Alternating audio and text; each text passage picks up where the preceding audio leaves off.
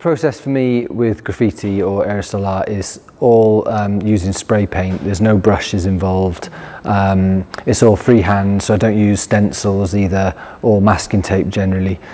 So everything is large scale, and I use mostly spray paint. So I can cover a lot, a big kind of area in a short space of time due to the different nozzles and stuff like that. So it's really hard wearing paint, it's designed for outdoor use, and it lends itself to painting murals on anything, whether it's cars, vehicles, walls, canvas, because of its longevity and how long it can last.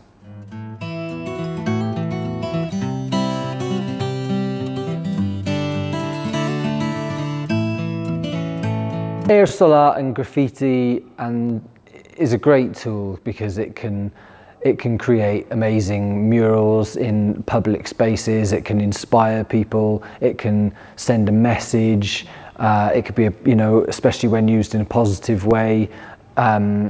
It can brighten people's day up, even if it's as simple as just brightening up your walk to work. And it's a great way to engage with young people and inspire them to learn how to paint and use spray paint as a tool, rather than for negative purposes. They can learn to use it as a tool the same way you'd learn to use a brush and oil paintings or watercolour, and enjoy creativity through spray paint as a medium and graffiti.